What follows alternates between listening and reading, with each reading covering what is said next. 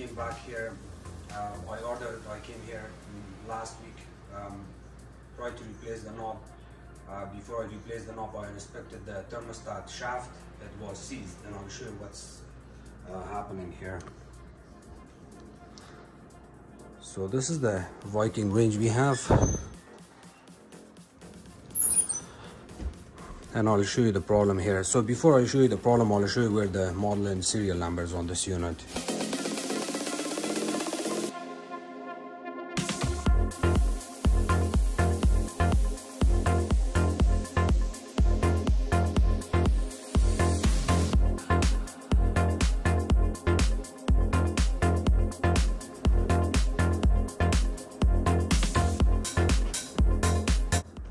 So here you can see the thermostat knob. You can select, you feel and you can see that you're selecting a stuff, but in fact it's not working. Why? Because you see that little small crack. The reason you get this knob breaking is because of this thermostat shaft. The thermostat shaft is seized completely, and I'm gonna put this on top here. I even tried to use a plier. I could not unseize it. So the proper fix for this would be to replace it, and I'll show you the part here.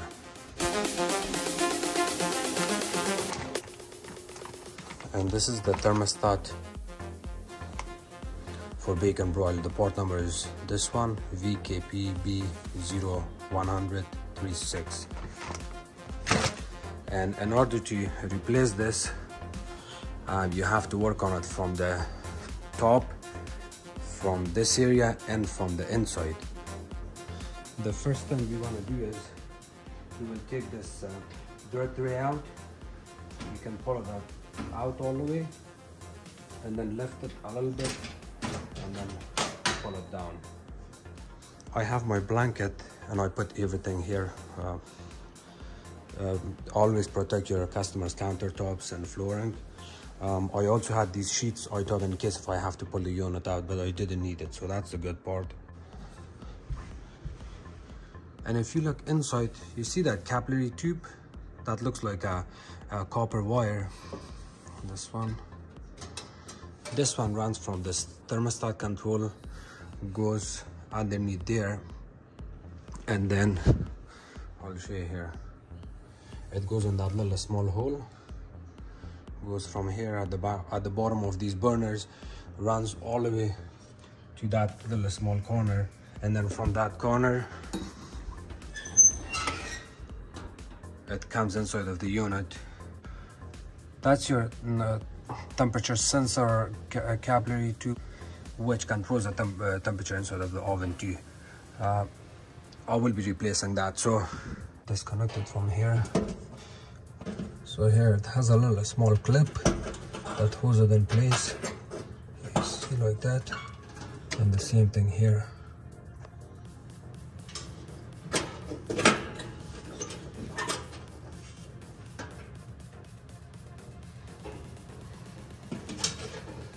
This comes out here. Open it and let it sit like this.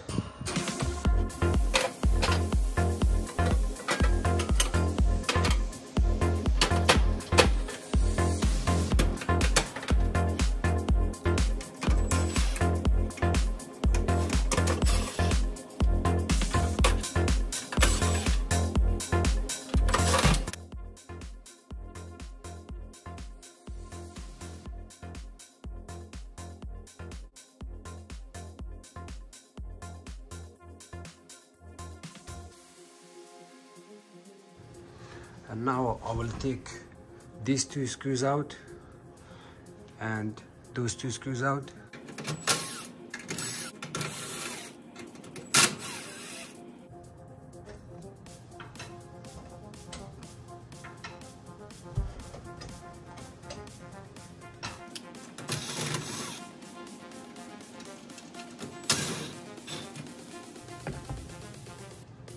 I guess this screw and that screw needs to come out. And I usually put a small towel right here to make sure I don't scratch anything, because this unit is old but it's in really good shape. and I do not want to make any scratches on it, so I always put an extra blanket here or a towel just to be safe. But you can always open the door too to make sure you don't scratch it. Just leave it open and then work on it from there. So the whole control panel comes out like this. We'll open these two screws. When you open this screw, this little small ring may come out.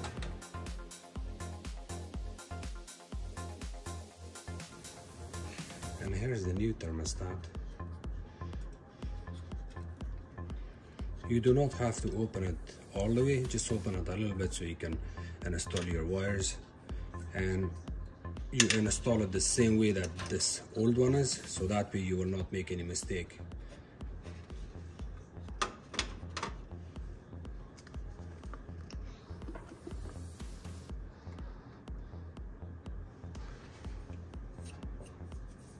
Again, double check to make sure your power is off. Of course the power is off here, and if you look at the readings for this is for the bake wire, this is the broil wire, and the common wire goes here. So disconnect the wires one by one. You don't have to read these, or you don't have to know what those wires are for. And when you're disconnecting, pull it out from here, from the connector itself. Do not pull it from the wire out. You're gonna cause more problems. The common wire.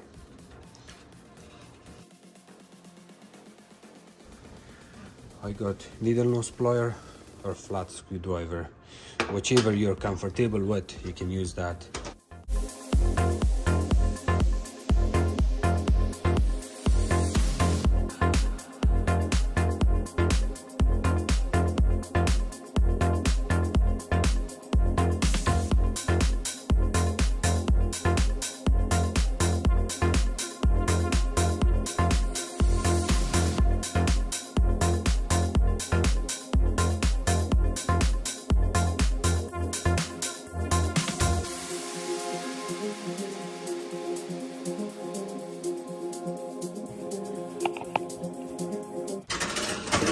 Pull this out.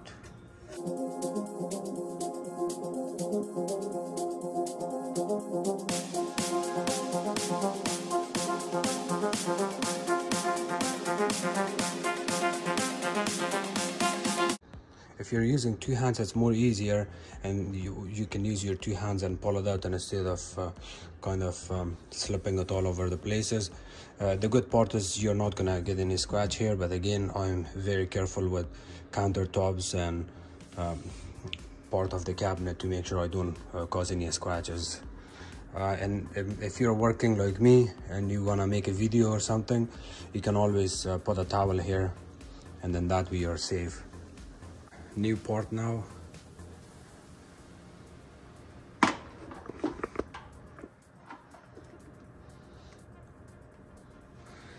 The new part, you're gonna turn it from here.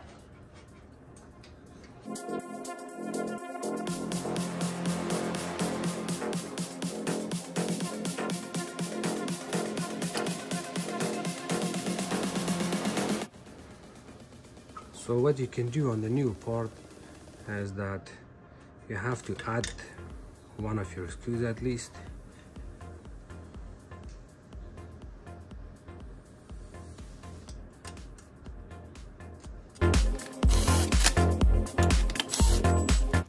If you don't know where to put the screw, you can always look at your old thermostat and see kind of marks from the older screw, which is far right, far left. That way you're on the safe side too. Sometime by mistake you add your screws in there too, and then that way it will not hold this plate in place. Once you install your thermostat, you can do this part last. Keep it there for now, and then you start opening your thermostat slowly. But you can only do it, you have to insert it inside here.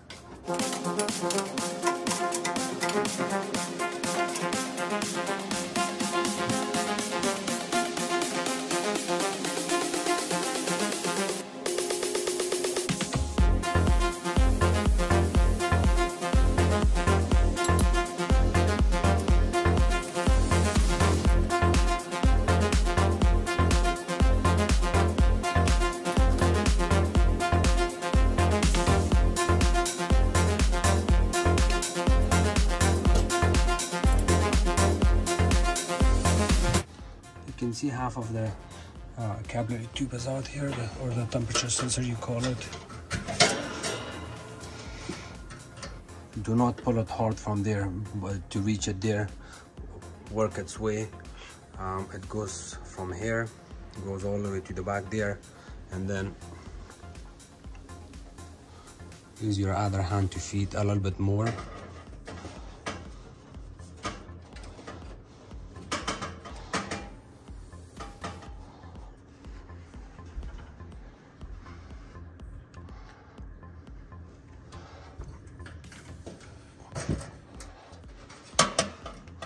I still need to push it more in.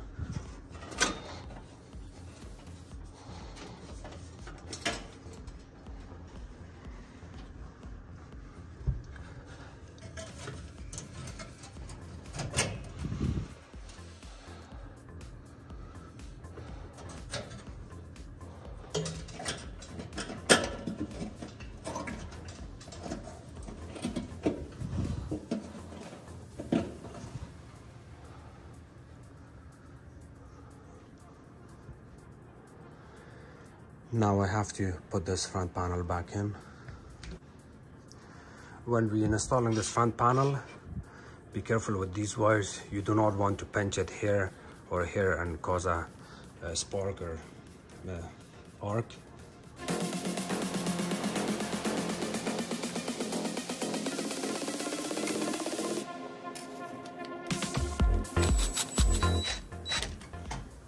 Do not tie this screw all the way.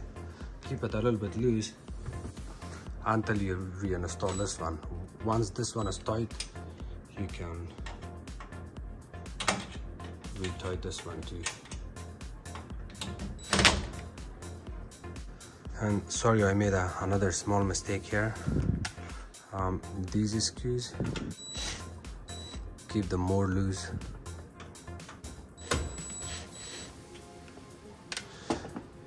The reason you're leaving these screws a little bit loose is because you want to line up these screw holes.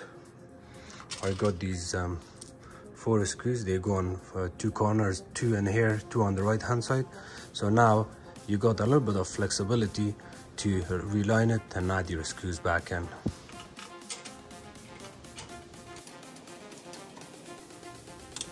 Always use your hand when adding these screws back in until you know it's all the way in, because if you force it, it's gonna strip the screw holder from the back, and then it's gonna give you a very hard time. Last time I made a mistake by using a drill at first without screwing it with my hand first, so I kind of stripped the inside of that screw holder, and then when I saw this screw was spinning the back, there's a little small screw holder at the back. It looks like a metal piece. So by mistake, what I did was I put my hand here to hold it in place, and then I add my drill. I use my drill super fast, and I guess I wasn't able to hold it that tight from the back, and the back piece spun and cut my finger.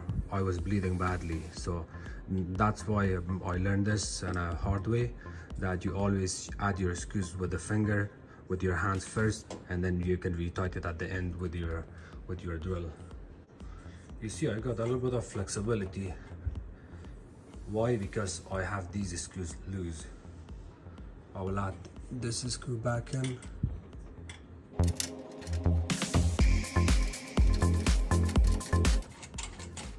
Don't rush. Anytime you rush on working on stuff like this, it's gonna cause more damage. It's gonna cause more problems. Take your time and do it properly, so that way you're 100% on the safe side. Now I know my screws are in.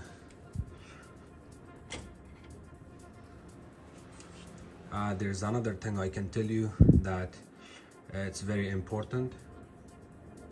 You see, if I put my knob here, the knob may hit the stop here.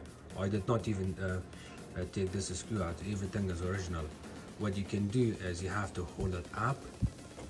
You see that, the difference? Do not retie those screws while it's in this position. Hold it tight with your finger like this, bring it up, and then add your screws.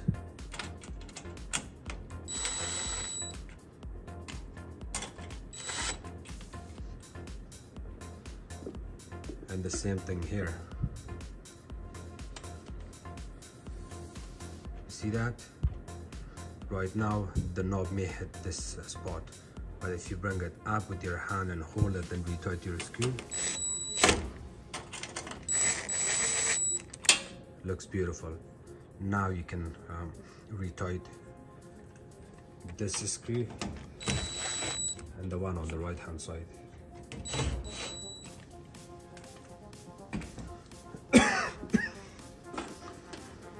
So here comes to the thermostat ring. It was something like this, right? Well, since your thermostat is installed properly, take one of your screws out.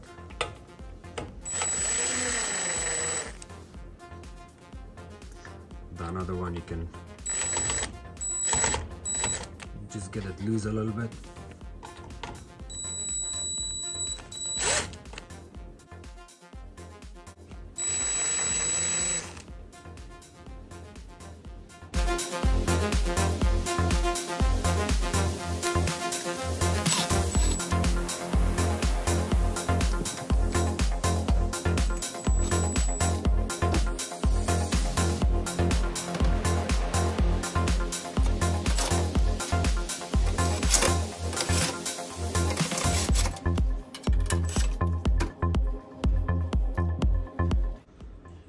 The first and second screw, you want to go zigzag. You put one there loose, do not tight it, over tight it.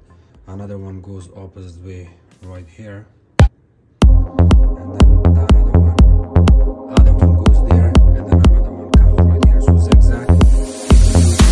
All four screws are in, you can retight it. Another important thing I was going to tell you here is that you do not want your wires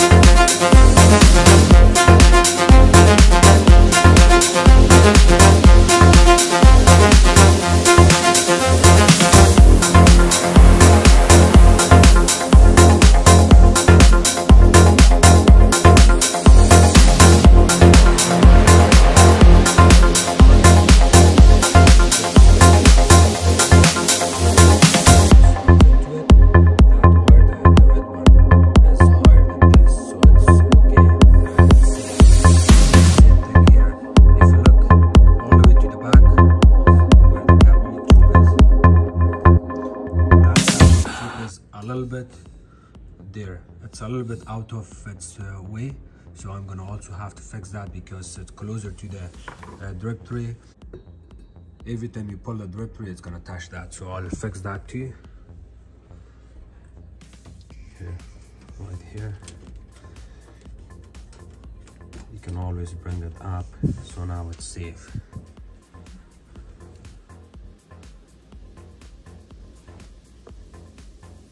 See, it's clean now.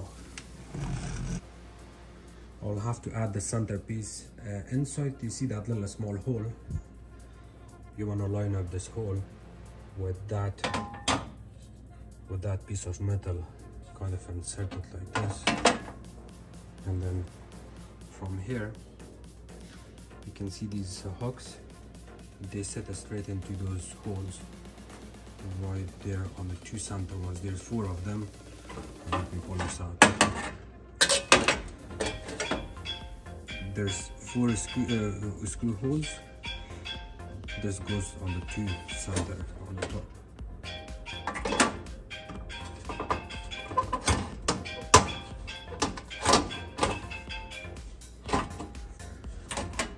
If it's not sitting properly, you see that it's too much in, you may want to pull it out a little bit. Wiggle it back and forth, pull it out until you see that the screw sitting close by there. Here. And then you push it in.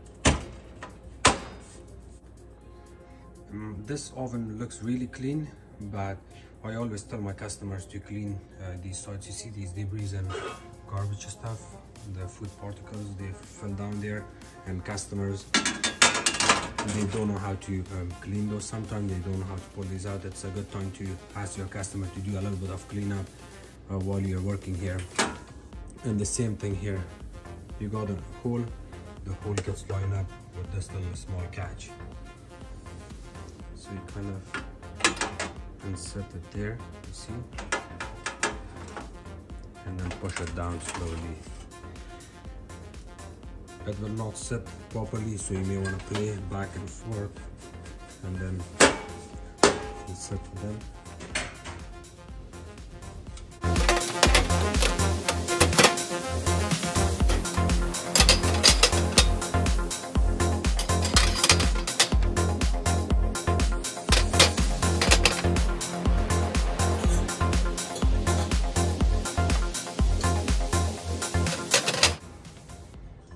They also go opposite way. You see these holes? I got one hole here, one hole, I got one nipple here, one nipple here. These nipples will go like this. If you have this opposite in your hand, like this, or like this, yeah, so like this it's okay. But if you have it opposite way, it may not sit because these nipples needs to go inside of these holes. And the same thing on these ones, they got nipples.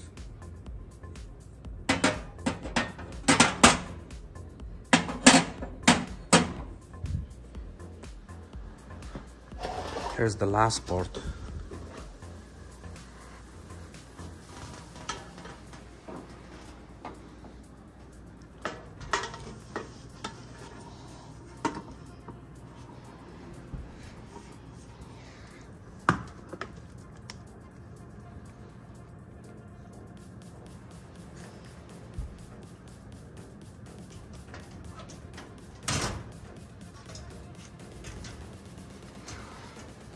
This is a little bit tricky. I'll show you. Hopefully I can do it with one hand.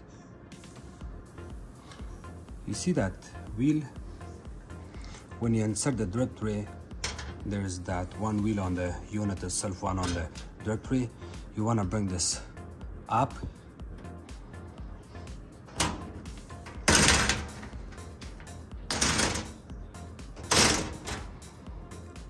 See, it sets. And then you can insert it back in.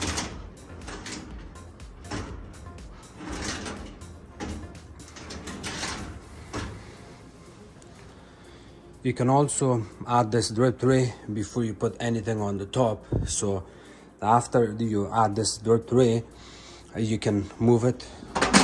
You can move this back and forth. and look at it from the top to see the wires, the capillary tube, nothing is touching this drip tray, just to be on the safe side.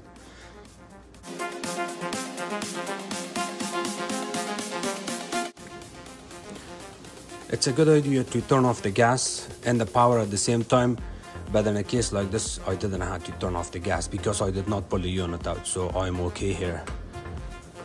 You can also turn your knobs, the gas knobs, back and forth to make sure they are not touching these sides. Sometimes they scratch on the side and then you will get a recall back. The same thing. So now we are gonna install the knob.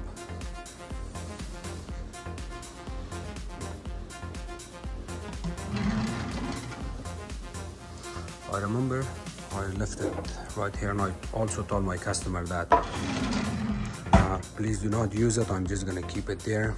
When I come back I can install it. So here you go, finally. You can see how it looks.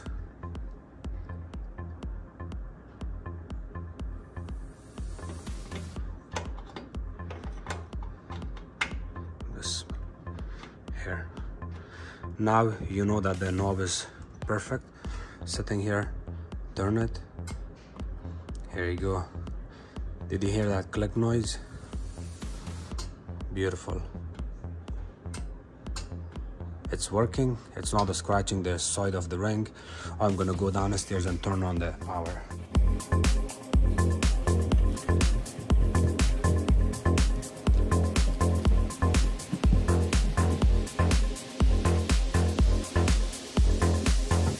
It's my breaker panel. Oven, it was not marked in, I had to mark it. Customer was able to help me find it because there's a lot of name tags here. I did not see oven or range, so I had to find it. The customer had to turn it on and off one by one, and I was upstairs. I usually stay on the phone with my customer and tell him that you keep turning off your unit until I see it goes off, and then I'll tell you. So I had to talk to him. I was standing by the downstairs, and when I heard that the fan was running on the oven, it went off, and I told the customer that the power is off. So I came down and turned it back on. I had to do this a couple of times to make sure I find the correct one. I told the customer that turn it back on, he did, and then the oven came on, so I was confident that this was the switch, and then I finally marked it down. So it's on now. Always close your breaker panel lid or box, and also close this to be safe, and then you can go upstairs and check it again. It's always nice to turn off the customer's light when you're going upstairs and downstairs, so that way they like this. I didn't turn on anything here. I think the customer was working.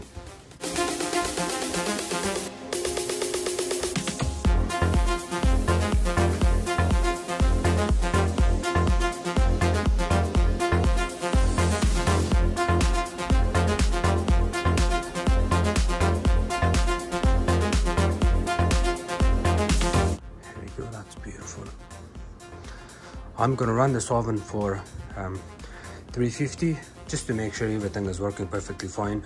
I know the customer's complaint was that the knob would turn but the oven would not come on, which this was the problem, but I fixed this and I replaced the thermostat, so I'll still run it. In the meantime, I can adjust these tops and give my customers some tips and tricks about their appliances while I'm running this.